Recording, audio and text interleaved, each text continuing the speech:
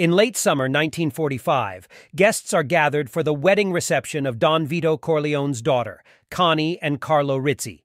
Vito, the head of the Corleone mafia family, is known to friends and associates as Godfather. He and Tom Hagen, the Corleone family lawyer, are hearing requests for favors because, according to Italian tradition, no Sicilian can refuse a request on his daughter's wedding day.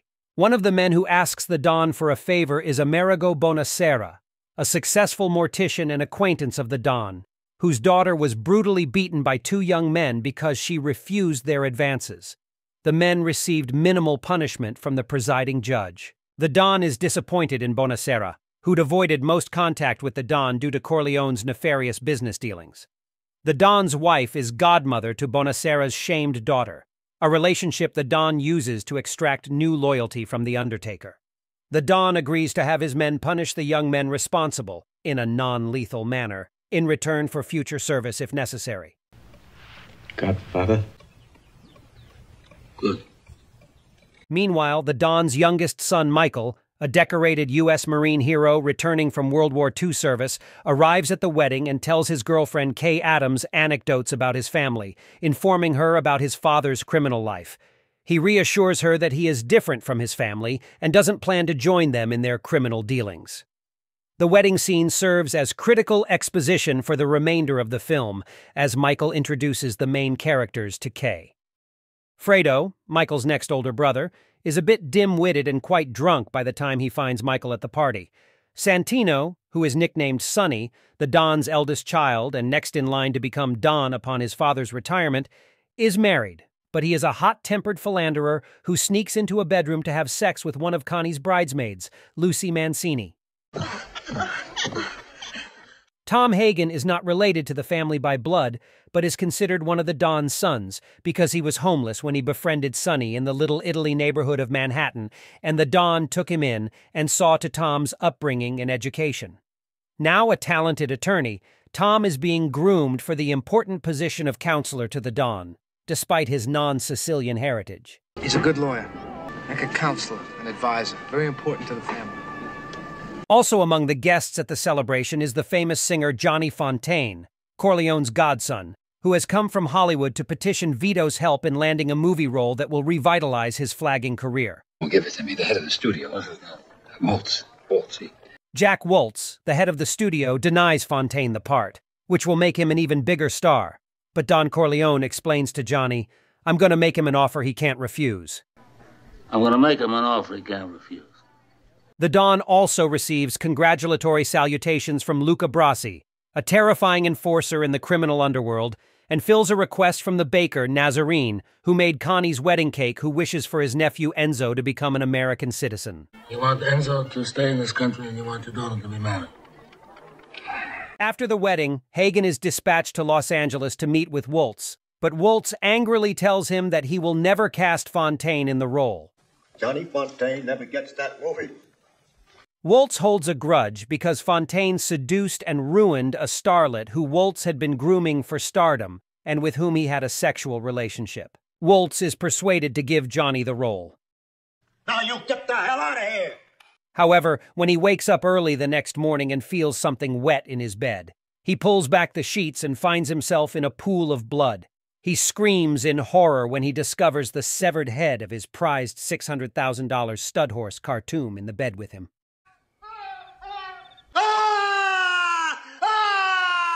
Upon Hagen's return, the family meets with Virgil the Turk Solozzo, who is being backed by the rival Tattaglia family. He asks Don Corleone for financing as well as political and legal protection for importing and distributing heroin. Despite the huge profit to be made, Vito Corleone refuses, explaining that his political influence would be jeopardized by a move into the narcotics trade. I must say no to you, and I'll give you my reasons. The judges and politicians he's allied himself with over the course of several decades would renounce their friendships with him if he were to enter the drug trade. The Don's eldest son, Sonny, who had earlier urged the family to enter the narcotics trade, breaks rank during the meeting and begins to question Solozzo's assurances as to the Corleone family's investment being guaranteed by the Tattaglia family. His father, angry at Sonny's dissension in a non-family member's presence, silences Sonny with a single look and privately rebukes him later. Don Corleone then dispatches Luca Brasi to infiltrate Sollozzo's organization and report back with information. During the meeting, while Brasi is bent over to allow Bruno Tattaglia to light his cigarette, he is stabbed in the hand by Sollozzo and is subsequently garroted by an assassin.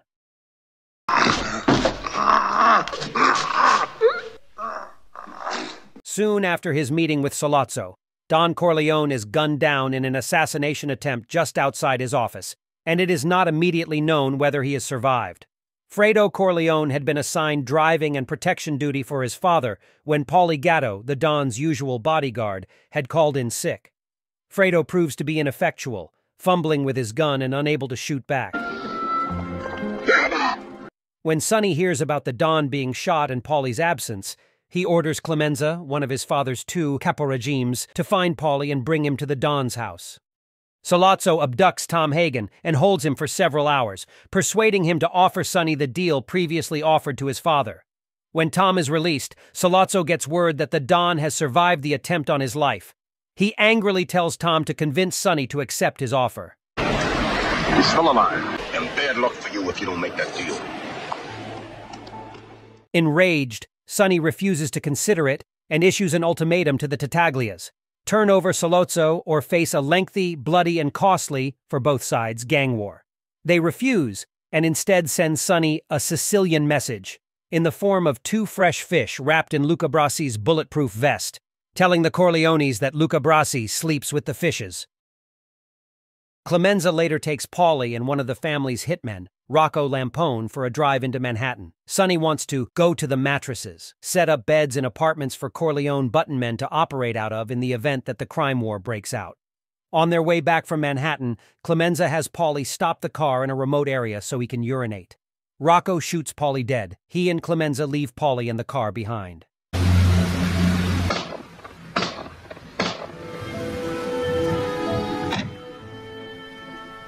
Michael, whom the other mafia families consider a civilian and not involved in mob business, visits his father at a small private hospital after having dinner with Kay at her hotel. He is shocked to find that no one is guarding him. A nurse tells him that the men were interfering with hospital policy and were told to leave by the police about 10 minutes before Mike's arrival. Realizing that his father is again being set up to be killed, he calls Sonny for help, moves his father to another room, and goes outside to watch the entrance. Michael enlists help from Enzo the baker, who has come to the hospital to pay his respects. Together, they bluff away Sollozzo's men as they drive by.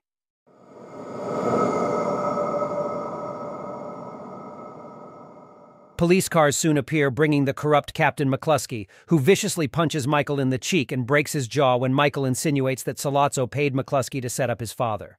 Just then, Hagen arrives with private detectives licensed to carry guns to protect Don Corleone, and he takes the injured Michael home.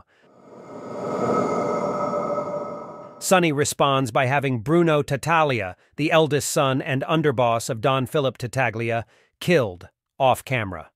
We hit Bruno Tattaglia at 4 o'clock this morning. Following the attempt on the Don's life at the hospital, Sollozzo requests a meeting with the Corleones, which Captain McCluskey will attend as Sollozzo's bodyguard. When Michael volunteers to kill both men during the meeting, Sonny and the other senior family members are amused. Then I'll kill them both.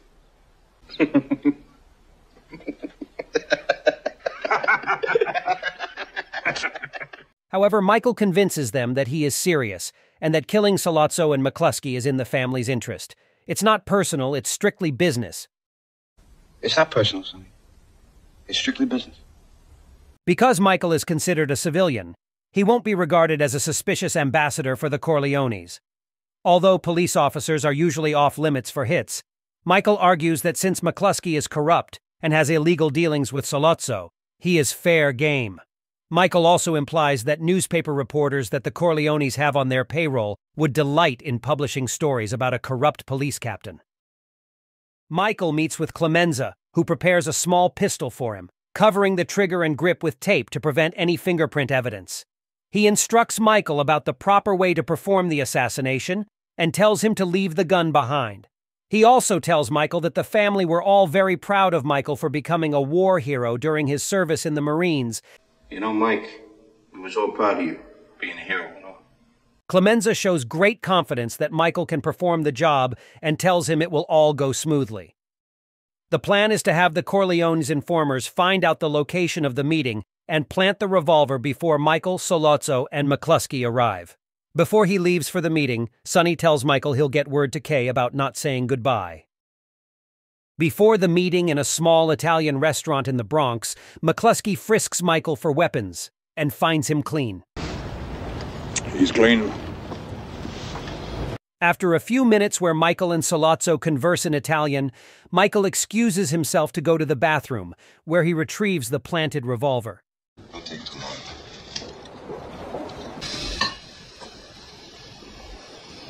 Returning to the table, he fatally shoots Sollozzo, then McCluskey.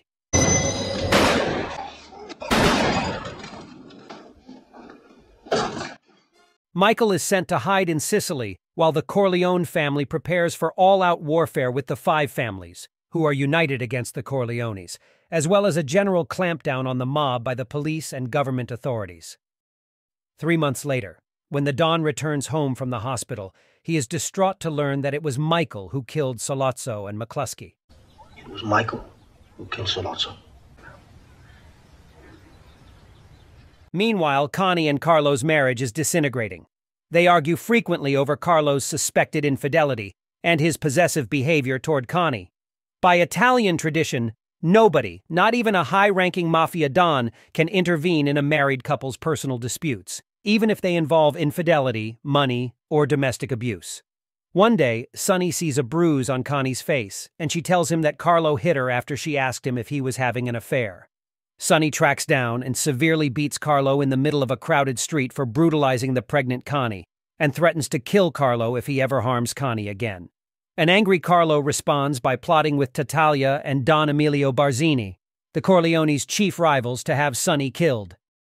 Later, Carlo has one of his mistresses phone his house, knowing that Connie will answer. The woman asks Connie to tell Carlo not to meet her tonight. The very pregnant and distraught Connie throws a tantrum, throwing the plates with their dinner around the dining room and kitchen. Carlo takes advantage of the altercation to beat Connie in order to lure Sonny out in the open and away from the Corleone compound.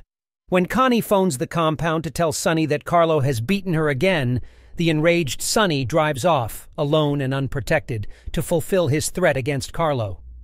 On the way to Connie and Carlo's house, Sonny is ambushed at a toll booth on the Long Island Causeway and violently shot to death by several carloads of hitmen wielding Thompson submachine guns. Tom Hagen relays the news of Sonny's massacre to the Don, who calls in the favor from Bonasera to personally handle the embalming of Sonny's body. Rather than seek revenge for Sonny's killing, Don Corleone meets with the heads of the five families to negotiate a ceasefire. Not only is the conflict draining all their assets and threatening their survival, but ending it is the only way that Michael can return home safely. Reversing his previous decision, Vito agrees that the Corleone family will provide political protection for Tattaglia's traffic in heroin, as long as it is controlled and not sold to children. At the meeting, Don Corleone deduces that Don Barzini, not Tattaglia, was ultimately behind the start of the mob war and Sonny's death, despite showing early signs of senility. In Sicily, Michael patiently waits out his exile, protected by Don Tomasino, an old family friend. Michael aimlessly wanders the countryside, accompanied by his ever-present bodyguards, Calo and Fabrizio. In a small village, Michael meets and falls in love with Apollonia Vitelli, the beautiful young daughter of a bar owner.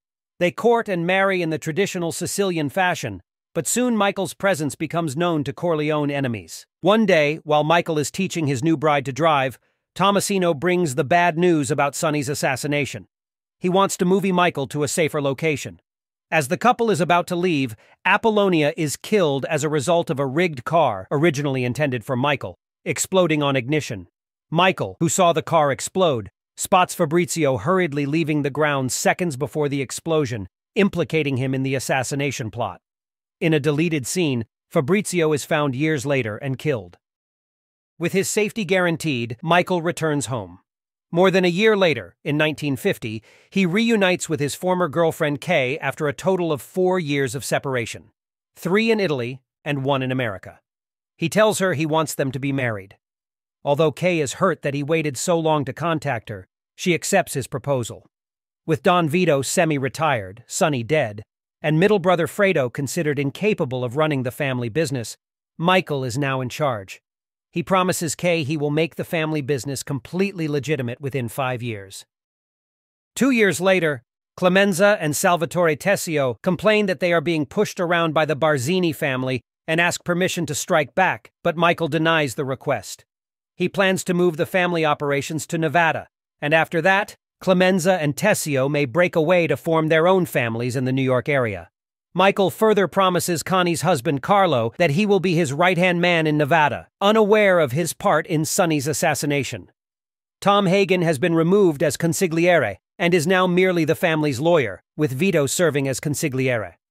Privately, Hagen inquires about his change in status, and also questions Michael about a new regime of soldiers secretly being built under Rocco Lampone.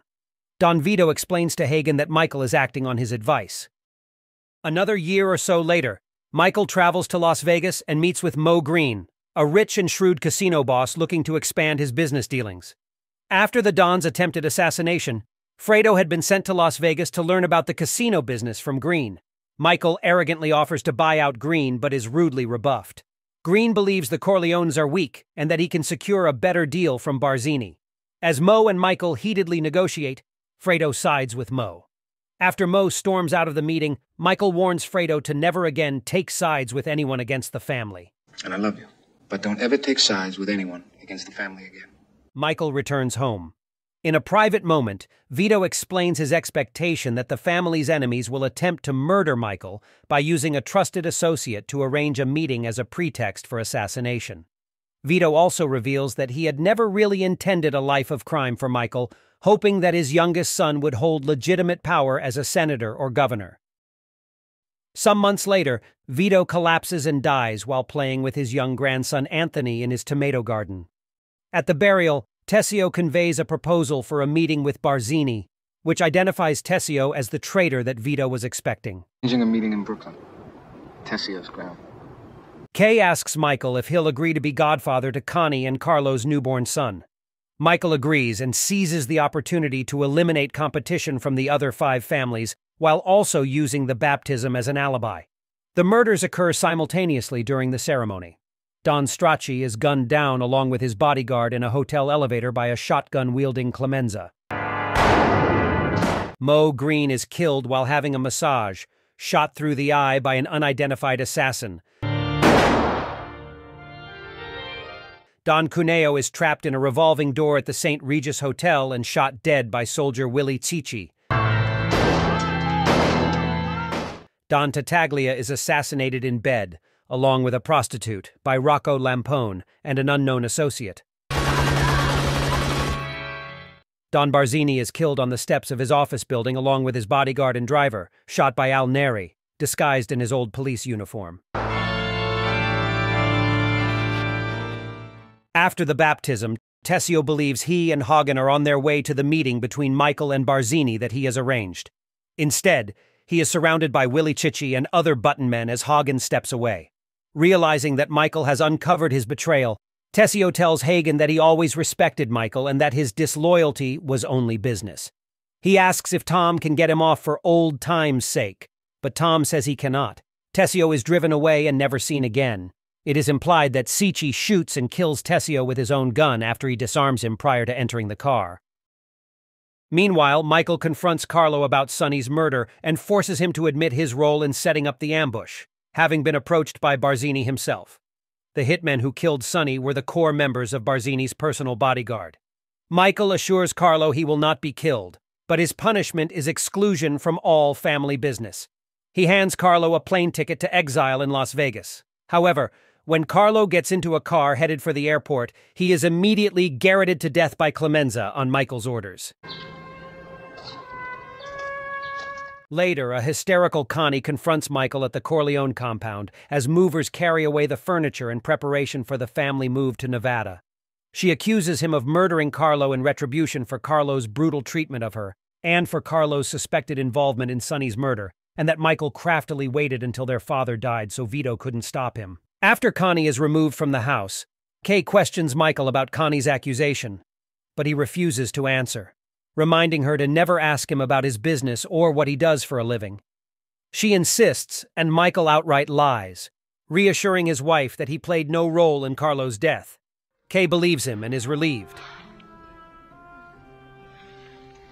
The film ends with Clemenza and new Caporegime's Rocco Lampone and Al Neri arriving and paying their respects to Michael. Clemenza kisses Michael's hand and greets him as Don Corleone. As Kay watches, the office door is closed.